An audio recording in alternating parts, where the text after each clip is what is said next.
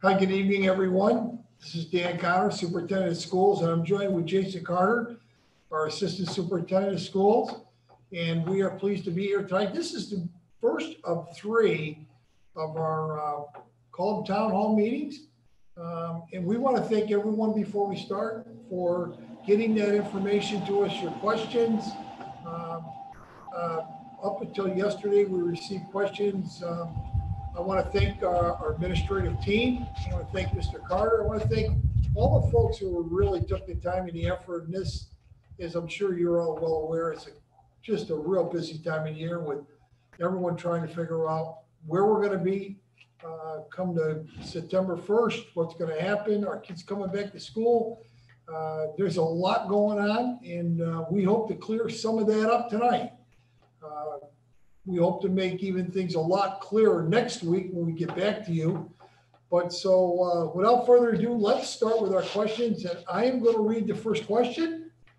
And the first question is, can I request a full remote learning option for my children? My youngest sibling is an immune compromised. And the answer to that, sir and ma'am, is yes. Yes, after the first trimester and marking period, or you can defer to the district. So yes, after the first trimester and or marking period. That answer I gave you is the second part of that question, which is if you choose remote learning, you have to stay remote learning for the whole year. And the answer is no.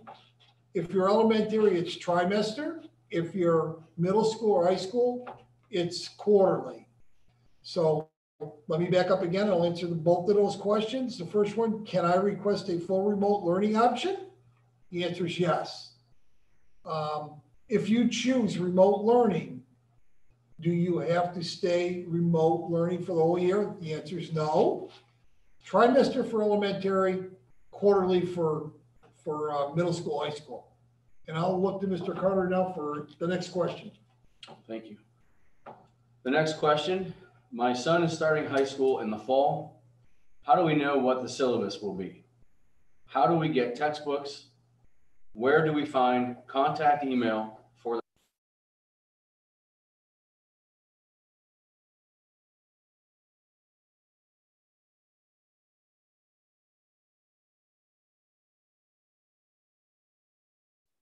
All of our emails in district are first name dot last name. So for instance, my email address is jason.carter@gcsny.org. You can email your principal regarding the remote learning option if you so choose. And I also like to remind you that there was a survey asking that very question as the first question on August 6th. That will be closing out at some point this evening. However, we are looking to extend that so that we can receive more answers, or rather be made aware of more parents' choices moving forward as this information is disseminated. As far as the high school or even middle school and class information, we expect that would be shared at the classroom level by the classroom teacher, upon entry, first day of school, first day of class. Textbooks would be handed out in the class if needed. If it is for a remote learning situation, we would probably have those in the main lobby. And of course, you can call in and we can have everything organized for you for pickup. If the building principals so choose, they can also organize a dissemination of texts if necessary. Again, you can contact through email, first name dot last name if necessary, or fill out that survey, which should close this evening. Mr. Connor. Thank you, Mr. Carter. My next question is, what about offering to parents a full 5-day normal school option? Take a poll and actually find out with the real numbers how many parents will actually send their kids instead of not giving that option at all. Hey, it's a great question. And all of these, by the way, the majority of them are terrific questions. I really appreciate all your time and effort. However, you need to know that our plan was developed from many conversations that had a large number of stakeholders. The feedback we received from literally not dozens, but close to 100 volunteers was critical in our role and our decision. The district also sent out a survey to parents in the community asking parents, what do you prefer, hybrid or remote? So here we are. That's why we came back to, and we're at the hybrid model. I appreciate the question, but once again, a lot of effort, a lot of time, a lot of good feedback, a lot of great questions, a lot of good dialogue. I sat here, I was part of that grand finale that night when all 6 subcommittees came together and they collected that information from all over our district. Guys did a fabulous job, but that's how we got to our hybrid model or remote model. Thank you. Mr. Carter. What is the process if I want my child to learn full-time remotely? So just to summarize once again, of course, you can fill out that summary or you can email your building level principal. One of the other pieces here that I'd like to address, we weren't quite sure what the question was exactly asking. Our goal with the remote learning process is to have this mostly live while the children are at home. A part of the classroom, we're working out the finer details right now with some upcoming meetings to, again, address the finer details. But our goal is to provide as much live instruction that would try to provide the most authentic classroom experience possible through remote learning. The other piece of that would be, what does the schedule look like in a remote learning experience? And most likely we will be adhering to the building level and classroom level schedules at the elementary and secondary levels. Okay. Good, Mr. Carter? Yes, sir. Thank you, Mr. Carter. I have the next question. My child needs to drop a class. How do I go about this? Are the guidance counselors available to drop the class and talk about my child's schedule? Okay, the answer to that is you need to email your child's guidance counselor with a request and they will follow up. And trust me, you'll get a terrific quick turnaround. I've been in every building in the last couple of days. I do know firsthand that our guidance people, many of them are back in the office. Of course, with this whole pandemic and hybrid model and putting schedules together for both students and teachers. It's been a challenging time, but if you call, just leave a message. Somebody will get right back to you. And I'll move the next question to Mr. Carter. Is there a final date that we have to submit a letter to the principal if we choose remote learning? So again, the initial survey that was sent out on August 6th asked for the 13th to be utilized as a deadline.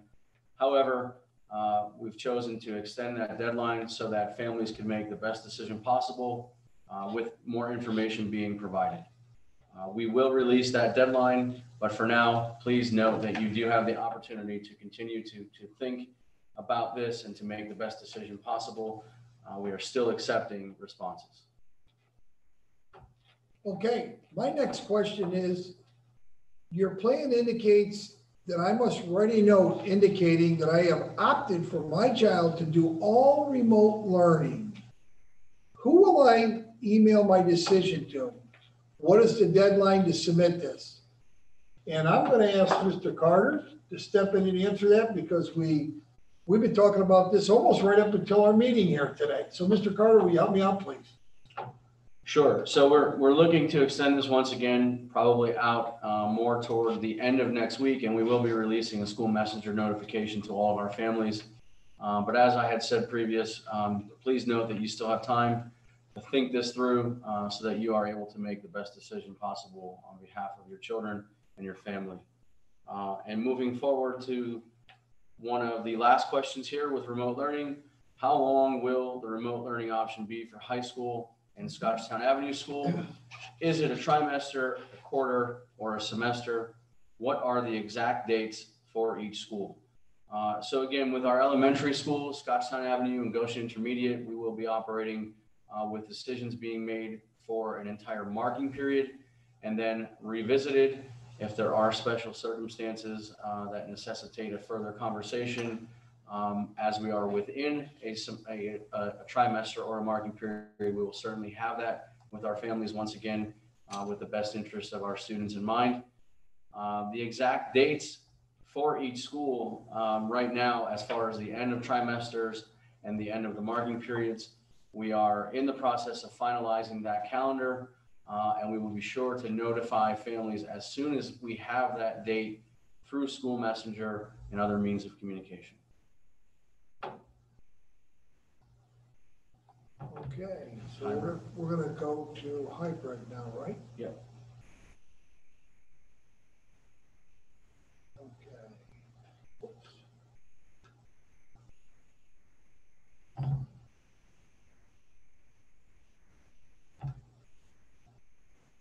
I'm having a little technical difficulty here. So if I can have Mr. Carter come over, I seem to be frozen.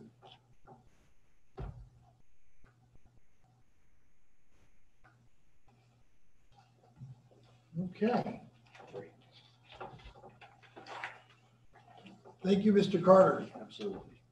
Okay, my first question for everyone here tonight under the hybrid model is, why would we close down completely on Wednesday and waste a day of the week where our kids could get instruction? Well, it's a good question. But it's much more than just having all our students in. With this huge move and transition into this new way of educating our kids, half of them here, half of them at home, there's plenty of professional development that needs to take place. We will continue to work with our staff, answering questions, addressing concerns that they might have. At the same time, we will have all our students on a remote level as far as instruction in the AM. So once again, another really good question. But boy, we're finding that, getting our folks back, our people are going to need that at least 2 or 3 hours every week. Our staff with our principals, Mr. Carter, myself, to be able to get together, answer questions, express our concerns, and keep things moving smoothly. So that's the answer. Mr. Carter. If a child is a part of the hybrid plan and the parents decide they want to pull them out solely to do remote, are they allowed to do so? So in this scenario, we realize that many things can transpire during the course of a marking period or a trimester. We understand that parents must make the best decision for their children and their families. And we as an administrative team are certainly fine with that. However, we would ask that once this decision is made, that we stick with the decision that was made throughout the remainder of the marking period or trimester, rather than having students coming back and forth through multiple models, which will help us to better manage our cohorts and our groupings. Okay, sir. All right, next question is, what will recess look like during the day at school, at lunchtime? Well, the good news is, yes, we plan to get our kids outside. We know that that's an important part of the day. They need to get out, get fresh air. They need to get some energy, exercise. We also realize too that there are some limitations on using those swings, those climbing bars, jumping bars, whatever. We're probably going to limit any use to those or on those, but certainly practicing, social distancing, and we want our kids to go out. We want them to get fresh air. We want them to get some exercise, because we see that as a real important part. Our teachers do, our principals do. So yes, we will have recess, and it will, hopefully, weather permitting, will happen every day. Next question. Why are students in grades K2 only doing in-person learning 2 days per week? while other districts are doing much more than that. So we understand that was certainly a concern throughout our community, as it was for us here on the leadership team. And please keep in mind that our plan was developed with a great amount of input through surveys, stakeholders having the opportunity to respond in writing to many of our focus questions, and also through facilitating many of our stakeholder group meetings that were broken down into various focus points. We tried very hard to get our K2 in at a greater frequency. However, there were many factors that played into that decision, including transportation and spacing within our buildings and classrooms. We feel at this point in time that this is certainly something that we can offer and provide a great education for our students in K2, both with in-person and remote instruction at home. Next question. Has the district discussed postponing the opening 2 weeks from Labor Day so that vacationers have the chance to quarantine for 2 weeks prior to sending their children? And all I can tell you right now is that there is a lot of discussion I know has taken place around Orange County. I'm part of that superintendent's group that we were talking almost every day at 3 o'clock. And now our meetings are, twice a week at 3 o'clock. A lot of discussion about things like this. I know that Monday night, knock on wood, I am looking at making that the announcement for what that first day looks like for staff, when that will be, and also for students. Before I do any of that though, I have a lot of work to do. I want to get our heads together again with our administrative team. I want to talk with our GTA union leadership and get everybody on the same page, and of course, communicate what I'm going to do with the Board of Education. So stay tuned for more. I'll have some good news for everybody. This board meeting, that'll be Monday night. So I should have an announcement for you all at that time. Thank you. Due to many parents opting to go fully remote, is there an option to have my child attend 5 days a week? With less kids in the classes, it may give opportunities to fill the empty seats and still allow for social distancing. So unfortunately, at this time, 5 days per week is not an option that we are able to provide. We certainly understand that many parents will opt to go fully remote, and this actually gives us an opportunity to balance our groupings, the A to K and the L to Z groupings. And right now our administrative teams are working diligently with their guidance staff to balance those groupings to allow for proper social distancing and to minimize numbers within the classroom. Also, at the secondary level, there are many things to consider by way of electives and other variations within the schedule. So we feel like balancing the A to K and the L to Z rather than allowing for 5 days per week is much more beneficial for all.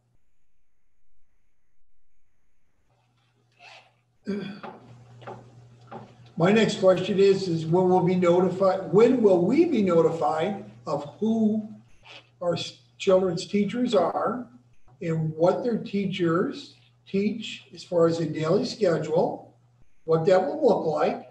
And we would like to understand the daily schedule when the teacher is assigned versus waiting until orientation in September. Well, once again, there is so much in the works right now. We have our guidance counselors working pretty much around the clock here. They're dotting the I's, crossing the T's, making up their class list. We're doing our best to accommodate as many families and maintain small cohorts each day. Once again, it takes a lot of time, takes a lot of effort. I commend our guidance people, our guidance director, our administrators in those buildings doing a terrific job. Just be patient a little bit more, and I'm sure that you'll be able to make that call to them soon. So stay tuned for more. Thank you. When will we be notified of who students' teachers are and what their teachers' daily schedule will look like? We would like to understand the daily schedule when the teacher is assigned rather than waiting until orientation in September. So this kind of piggybacks on a few other responses. As we had mentioned, our administrative team, along with those members of the counseling staff, we are really trying to balance those cohorts to keep everything, to the smallest population possible, to be safe and to do things under CDC guidelines. And in order to take great care to allow for that, it may take more time than usual. We just want to remind everyone that, what we are trying to do is to also work with our families that are also working in conjunction with other families to allow for proper childcare accommodations, et cetera.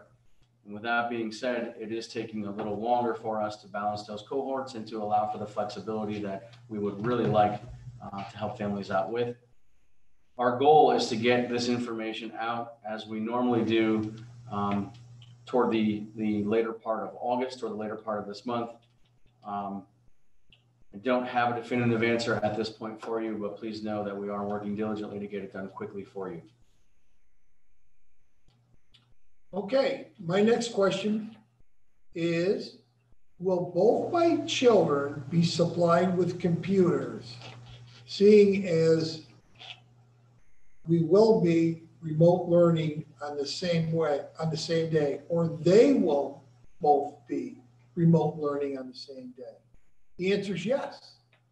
Yeah, the district certainly will. Right now, we're checking, we're surveying families, parents, students. Are they in need of a Chromebook? I know our technology department has done an excellent job. And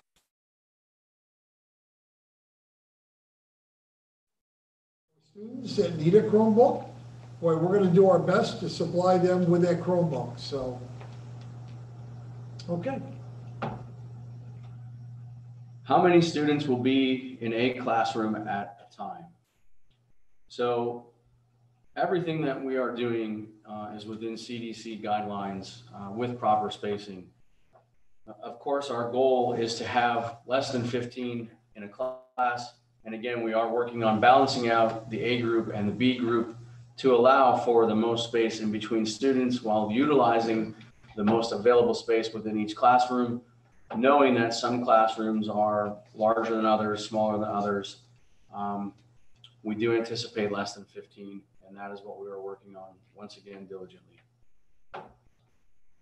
Which group are we moving to next, Mr. Carter? Attendance. Attendance, okay.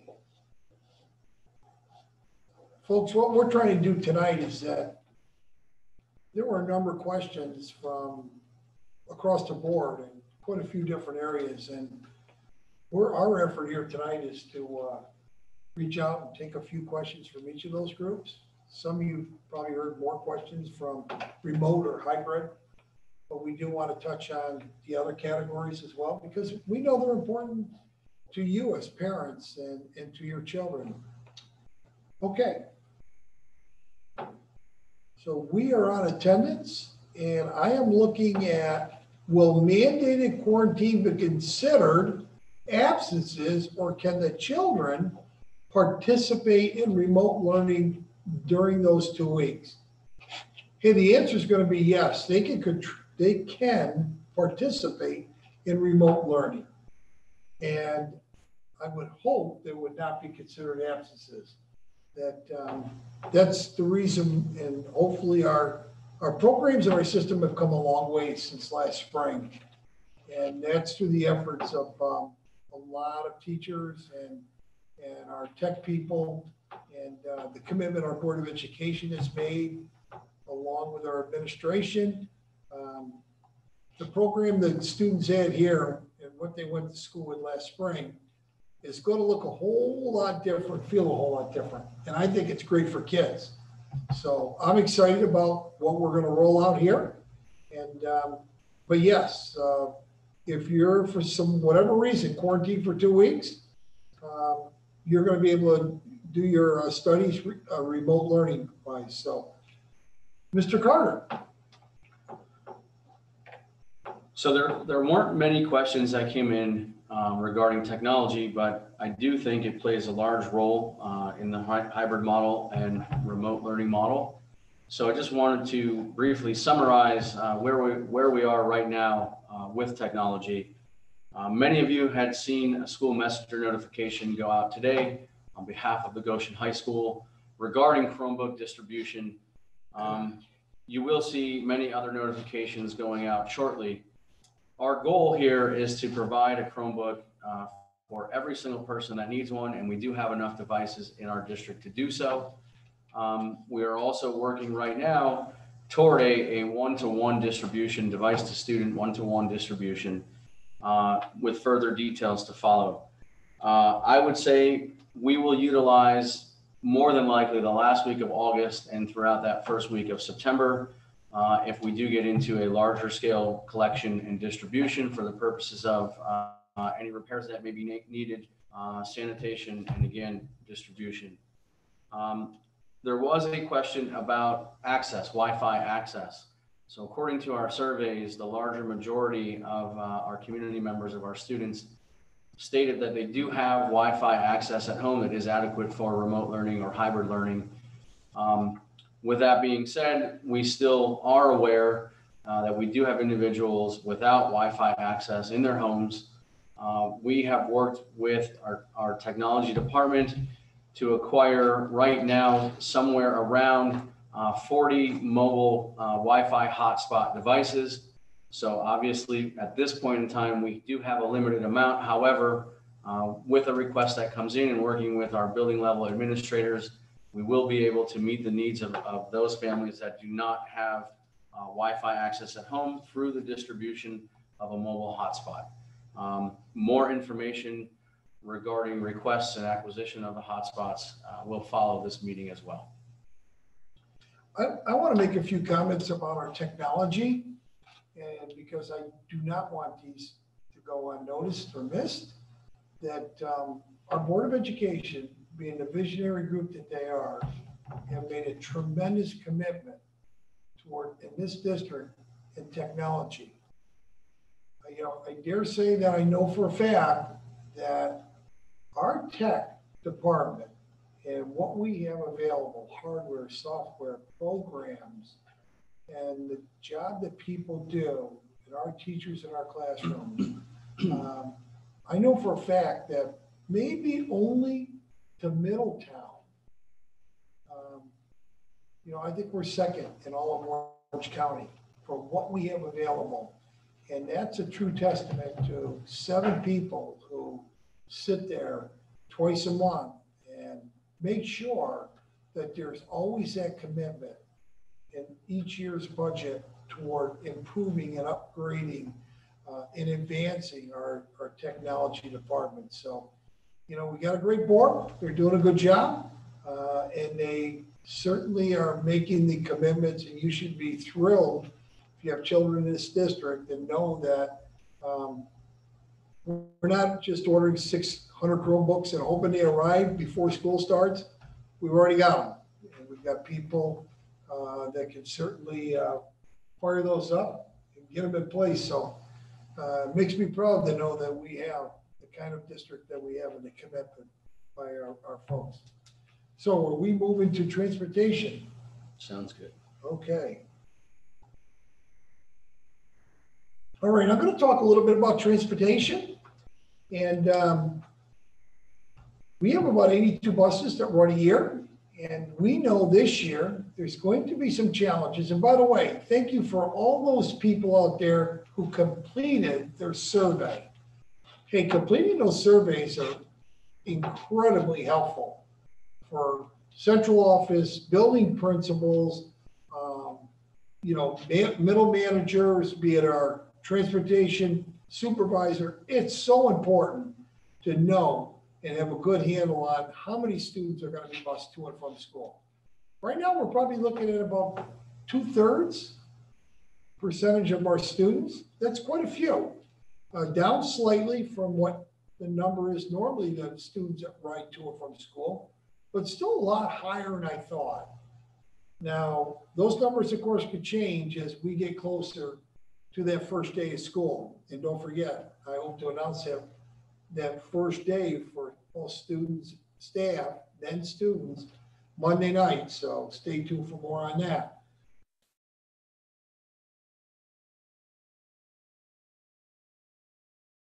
If we have a 62 passenger bus, probably at the very, very most, we're going to be able to be about 50% capacity. So you might say, hey, you better hope for lots of families, brothers, sisters, sisters, they can sit together. Otherwise, you got to space them. You got to space them 6 feet apart, socially distanced. We've gone on there. Our director, transportation director, Karen Wells, did a great job in doing all the measurements. And we know that probably we can't exceed much more than 50% of that bus capacity. So we'll gear up for that.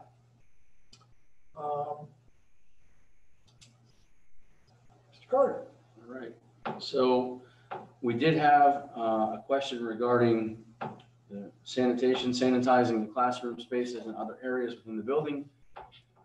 How are the custodians going to clean and disinfect the entire school for a new group of students the following day? There doesn't seem to be enough time. So Jim Riley and Buildings and Grounds have worked very hard to come up with a plan that accounts for the number of workers on the AM and PM shift, and also all of the spaces throughout the buildings that will be utilized by teachers and students. The plan as it stands is to continue the normal daily routine, and when the building's empty, to utilize large aerosol diffused disinfectant machines. At that point, once everything is sprayed down, all surfaces will be wiped thoroughly. And again, this is completed in addition to the regular maintenance schedules during the AM and PM shifts. The regular maintenance during the day is right now, of course, planned to continue throughout every day. Good. Meals. All right, we are looking at meals now. I'm sure you're all wondering, hey, if we have to be socially distanced, how and when or where are these kids going to eat lunch? What type of meals will be offered? And speaking with our food service manager, he believes that his intention is to begin with cold meals until schools and his staff get the systems needed to get the food to classrooms on a timely basis. Hey, this is no easy task. What used to be walk them down. And by the way, if you haven't been to our high school, got a beautiful cafeteria up there. But no, all our buildings, instead of classes and kids parading down to cafeterias, why it's looking like we're going to be feeding kids right in classrooms. So, and we'll have to space ourselves. We'll space them, socially distanced. So, Mr. Carter. Where will children eat their lunch, and how will social distancing be enforced? So the plan as it stands is to have children eat their lunches in their classroom at their own desks, which means that the classroom itself has already been set up to allow for proper distancing. There should be minimal travel within the classroom. We don't feel as though we can't meet the requirements for proper social distancing with lunches in the classroom. If we do get into a situation where we have to modify lunch spaces, of course, we will do so in generally larger areas with proper social distancing in mind and proper planning ahead of time. My next question is, okay, we talked about where are children eating lunch? And can students bring lunch from home? Are there any guidelines of what foods can be bought from home? Yes, there are. And we do not believe that we could stop food from coming from home. However, we need to remind all our parents out there that we have many students who have food allergies. And we have to be sensitive to that. So we'll work closely with everyone. And we just ask that our students be sensitive and cognizant of that. And but can they bring in their lunches from home? The answer is yes. And we just have to be aware of what those food allergies are around us.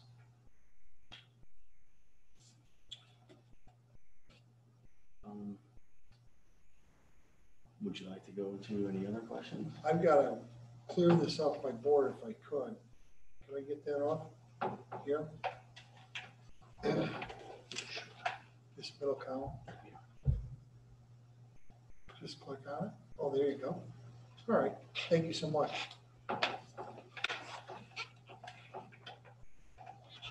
All right. I'll ask another question and then we'll give an answer. We'll keep going for you folks. We've got some time here. During school meals, children are they or are they not required to wear masks? And how will you socially distance at lunch? Well, we understand that desks would be arranged to meet the criteria for social distancing, and therefore, while eating at their desk, will be far enough apart to alleviate or certainly keep our students socially distanced from each other. So we did have a few questions regarding masks and bell schedules and hallways, especially at the secondary level. Will the middle school and high school have a staggered bell system to prevent all of the children from being in the hallways at the same time? For example, having each team set to a different hall passing time. So I will tell you that our administrative teams at both the middle school and high school have done a great job of exploring many options, all while trying to maintain somewhat of a regular day-to-day operation within the halls, although of course we understand the circumstance. The bells as it stands today will not be staggered. What we were trying to do is, again, create more of a smooth flow throughout the hallways and avoiding backlog situations. What we have done is to create single directional hallways with proper signage on the floor. Therefore, all students will be traveling in one direction in particular hallways while maintaining proper social distancing. Also, staircases have been designed with proper signage for those that are designated as strictly stairwells to go up, whereas others are strictly for coming down. We do plan to utilize our student supervisors and other faculty members within our hallways to monitor wearing of masks so that students are acting appropriately with wearing masks and also maintaining the proper social distancing. There is a large component of education here for our students that is needed. So of course, as you would imagine, during the first weeks of school, there will be constant discussion regarding the importance of wearing a mask and also the importance of following the signage that you find on the stairwells and the floors.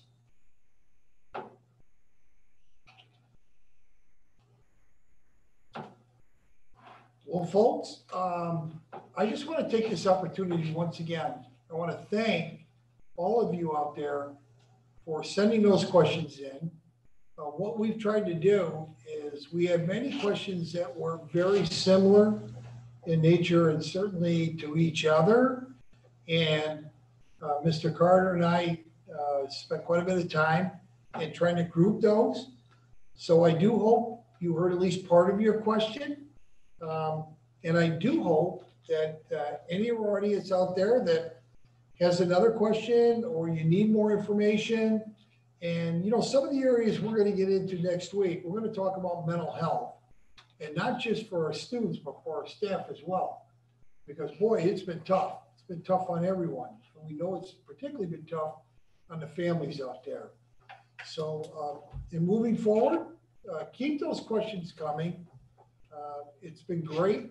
I've enjoyed this time tonight. And know that we will continue to keep that flow of information coming to you. Understand, folks, too, one very, very important thing to remember here. This is a very fluid situation.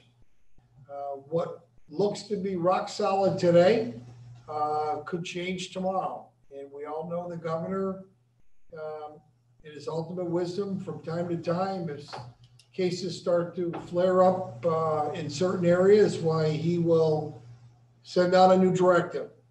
But for now, he's left it up to school districts, come up with their own model.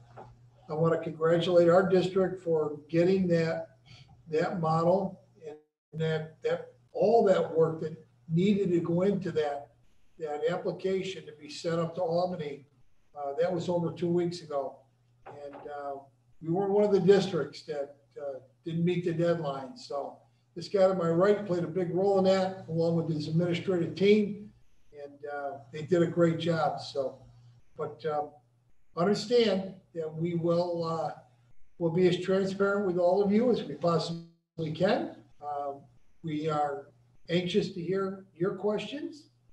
We know that not everything we do is going to meet with 100% approval. But boy, the people that sat on those committees, and we're 100 plus, I was particularly impressed with. I had the pleasure of listening to their summaries. They did a fantastic job. So with all of that being said, I feel like we're in as good as place as we possibly can be. We are anxious to come back and meet with you next Wednesday. And so I wish you all the very best. I want to thank Mr. Carter for being here tonight and bringing his expertise to the table. And I want to wish you all the best. Be well, be safe. Good night, folks.